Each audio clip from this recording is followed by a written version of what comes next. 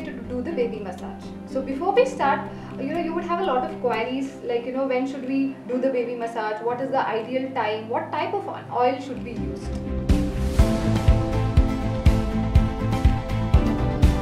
Let us discuss about the ideal time when we need to start off with the baby massage. So once the baby is born, you should wait for at least 15 to 16 days to start off with the baby massage. Why? Because you would have a cord which is attached to the umbilicus that has to fall off. Once the cord is off, if you have no sign of infection, that is when you will start off with the baby massage. Fine? So this is the time when you need to start. So now coming to the ideal time. So when we speak about the ideal time, it's not the ideal time which is related to you, it's the baby's ideal time, when the baby is alert and active.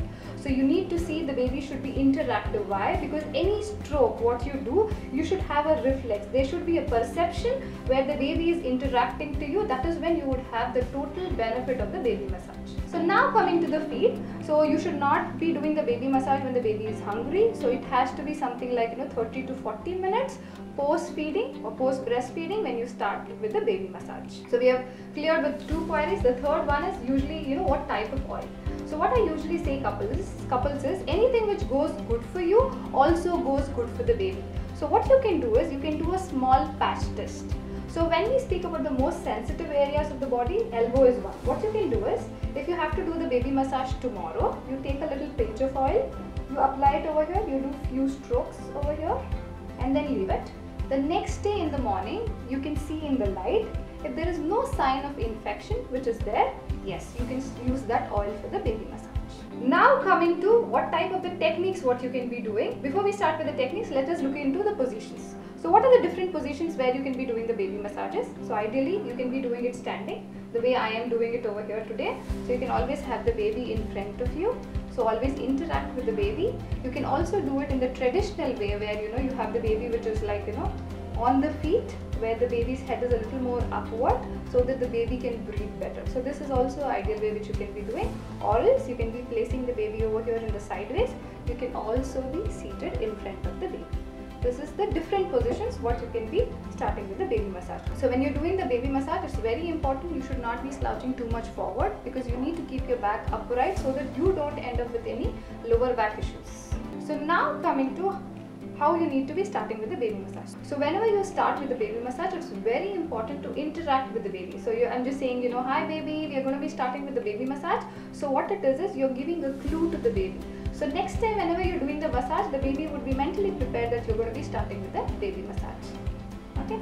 So whenever you're starting with the baby massage, you should always start with the lower extremity to the upper extremity. So you're going to be starting with the feet, then you go to the abdomen, chest, hand and face and back. This is how you're going to be proceeding. So now coming to the feet. So how exactly you're going to be doing it for the feet is, first thing is what you need to do is, this is your ankle over here. What you need to do is you need to hold the baby. So whenever we are speaking about holding the baby, so see you can hold it like this, but this is going to be a little more painful. It's more like a pinch. So if you're holding like this, it's more comfortable. So what you need to be doing is, whenever you're holding the baby, see to here having this type of a grip. So you're just going to be holding the baby like this. So I'm going to be placing the baby forward and then I will show you how exactly you're going to be doing it. What you need to do, the first stroke is you're opening up the fingers of the baby. So usually whenever you see a newborn, you will always see a newborn in a flex position. The feet is always folded. So what you do is you slowly open up their fingers. This is what you're going to be doing, slowly opening up your fingers. Then what you do is you go circling on the ankle area. So these are the joint prominent, see, which is going to be there. So especially when you see swelling, so what happens is you always see it in the ankle malleoli. So what happens is when you do a circling over there, it will help you in draining of the lymphatic system. So what you need to do is you need to go about doing simple circles over there, clockwise, anti-clockwise. Okay. Then comes the Swedish as well as the Indian miking. So when we speak about the Swedish miking, it is basically towards the body. So it is in the direction of the lymph nodes. Then you have the Indian miking, it is towards you. So this is basically for increasing strength as well as getting the joint into a little more prominency. So I would demonstrate it over here like this so that you're going to slowly open up the fingers. Okay. Then you're going to do stroking. You have the ankle stroking. You can also do thumb over thumb. So you have this thumb where you're going into upward direction over here. So thumb over thumb, and then you're doing a Swedish as well as an Indian mic. So this is what you're going to be doing for the feet. So now coming to the chest. So when we speak about the chest, you should also know how to differentiate the chest from the abdomen. So you have something which is prominent over here, that's basically called as the xiphoid process. That is basically the respiratory organ. Below that is the abdomen. So now coming to the chest. So when you're doing the massage for the baby, you can place the baby like this. But because I am doing it so that you are able to see it. So what you need to do in the first stroke is basically called as an open book. So you're just slowly opening the book like this. This is the first stroke. So what happens is, in this you're going to be increasing the respiratory system. You're opening up your chest. So you're increasing the oxygen level. So you're opening up the lungs. So this is basically open book. Then you do the butterflies where you're doing the cross dimension movement. You're just going like this and then you're moving your hand this way. So this is what you're going to be doing for the chest. So what you're going to do is, usually you have to place your hands like this. So you're just going to do open book, then you're just going to go upwards like this, the crossway. So this is, and you're going to be opening up the book. So when we speak about stroking, so you would also have a query, how many strokes to be done. So it's important to know only 7 to 10 strokes which has to be done, because what happens is, just imagine I'm just hitting you like this constantly and repeatedly. After a while you feel it's going numb. So you should only have ideally 7 to 10 strokes which has to be done. So now when we speak about abdomen, it's very important to massage the abdomen, because you would have the colic and gas coming out. So when we speak about the strokes in the abdomen, we have 3 strokes. One is the sun and moon. What you can do is, if you have the umbilicus over here, you can slowly go stroking over here, sun and moon. So this is what you need to be doing, like this. Then you have the hand over. So you have one hand, you just move it like this. So you would have the colic and gas coming out. So this is what you need to be doing. Yes.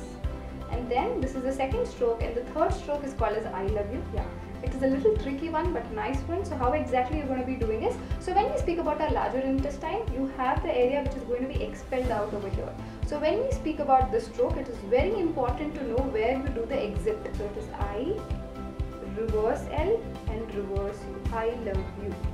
So this is how you would have the expulsion of the gas and everything which is coming out of the system. So this is related to the abdomen. So now coming to the face. So when we speak about the face, so the other parts of the body are a little more, prominent. You would have a little more of a skin and the fascia, but skin is very delicate. So it's very important to know what type of a pressure are you applying on the skin. So when we speak about the skin, we have just 3 strokes. One is over here just above the eyebrows, where you put a little more bit of a pressure and you slowly take it upwards. So I would demonstrate it on myself and show you. So you can have 2 fingers or you can have thumb. So if you're doing it where the baby is lying down, you can do it with the thumb, or you can even use your fingers over here. So I just stroke it like this. So when we speak about our facial muscle, everything is like this. You have all the facial nerves and everything which is there over here, which forms the trunk. So what you do is, you work on both the facial muscles. So one is, you're just going to be stroking like this, and the last stroke will be from your lips, where you're going upward like this. So this is again improving of your jaws.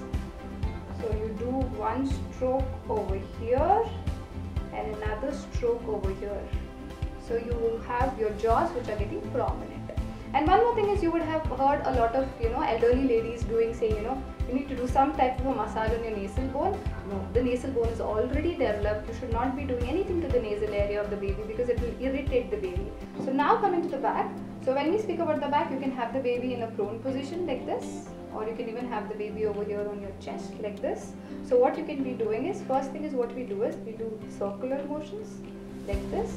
Then you have the whole spinal area, where we are just going to be damping the baby so that you have the spinal development which is happening. And the last one is scooping. So why scooping is important is, so we are the only mammals who are standing on 2 limbs. Why? Because our glutes are really prominent.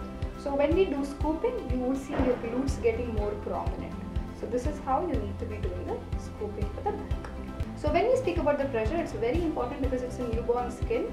So what you need to do is, if you're applying certain type of a pressure, you apply the pressure and you remove it. If the color is pink, it's okay. But if it is sustaining for a longer duration, where you see no, it's just turning a little more pinkish and reddish, that is when you need to minimize the pressure. So it's just the gentle touch what you're going to be doing, not too much of a pressure which you're going to be applying. So when we speak about the baby massage, you can do it on a daily basis. You can do even in the morning or evening. So in a week you can do it thrice. So like if your baby is a little more irritated, so you can start off only with massaging the feet, then you can slowly progress to the other parts of the body. So if you have any questions, any queries which you feel it's not relevant, you can always reach out to your physiotherapist. So they will help you in guiding through the process of baby massage.